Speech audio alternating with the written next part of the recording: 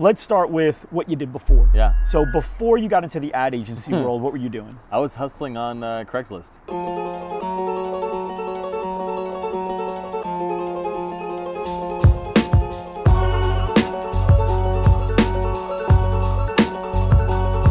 I used to flip jerseys, and so after that I started doing some more like legit white collar stuff, like actually detailing cars, and did that and made about like $300 to $400 a day in some great days. And then from there I got a full-time job as a customer service rep.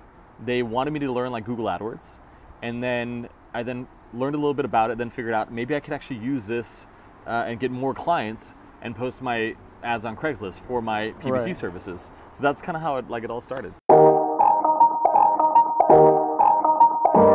Cool. All right.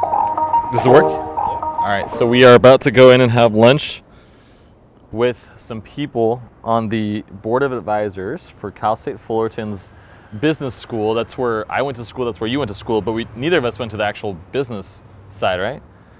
So they found me and wanted to potentially recruit me. Follow me?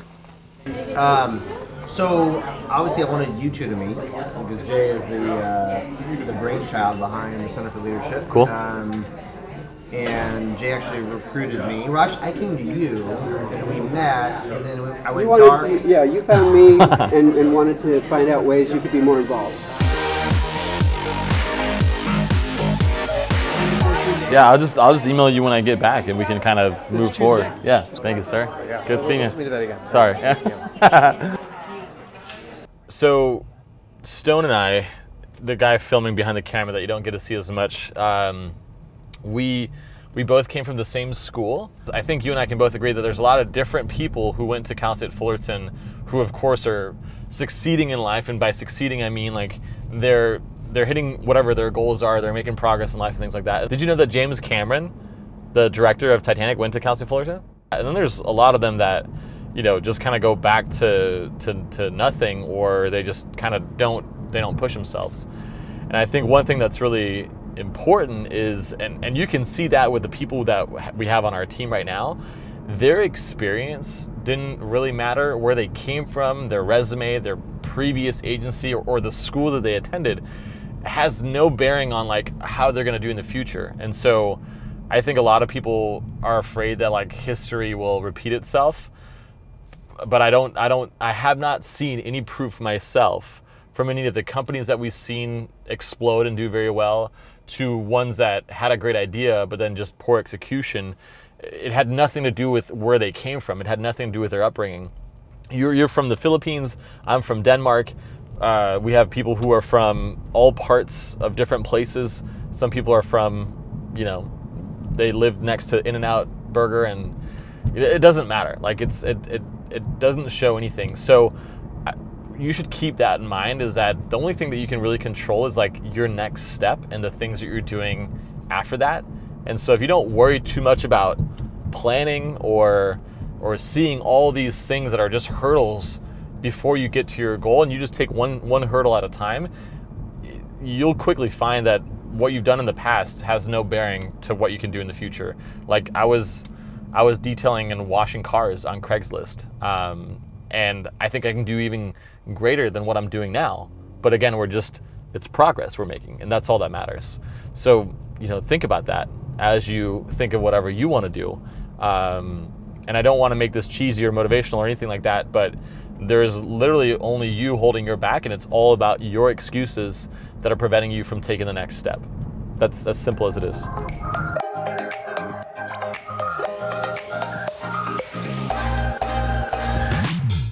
Hi, I'm Tiff. I'm a CRO designer here at KlientBoost, and I graduated from Cal Poly Pomona with a graphic design degree. But right out of college, I did not start out with a graphic design job. I was actually a spa receptionist. Hi, I'm Michael Dunsterville. I'm the lead production artist here at KlientBoost. First started out at going to school at Reno. Went there for about a year, and then I actually dropped out. My name's Jason Smith. I am lead brand designer here. I don't actually have any formal training in what I do.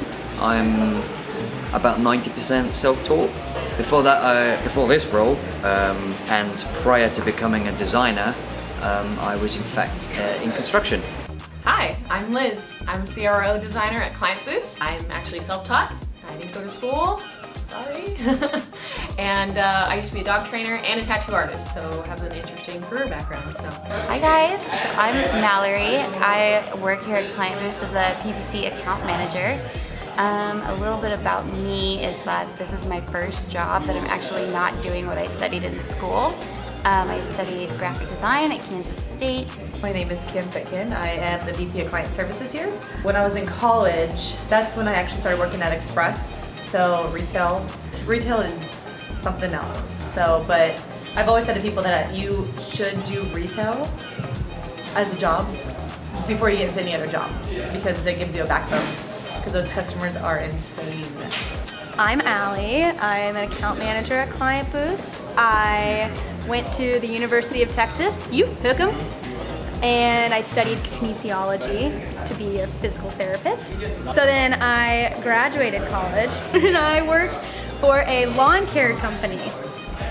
My name is Graham Honor. What questions? And I went to University of Missouri and studied marketing. So I'm one of the few that actually did marketing in school. Yeah, so I did deliver sandwiches in college, and it was like the late night sandwich place, so be there till 3 or 4 a.m.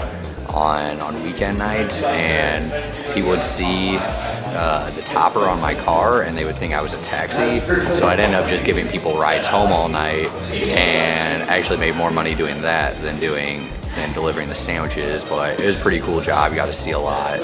Hi, I'm Melissa Orlana. People here call me Missy, so that's what I go by.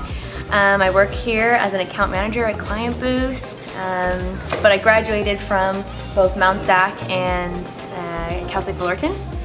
And at Mount Sac, I was actually studying originally to be in radio and television. Prior to that, I was actually studying to be a veterinarian.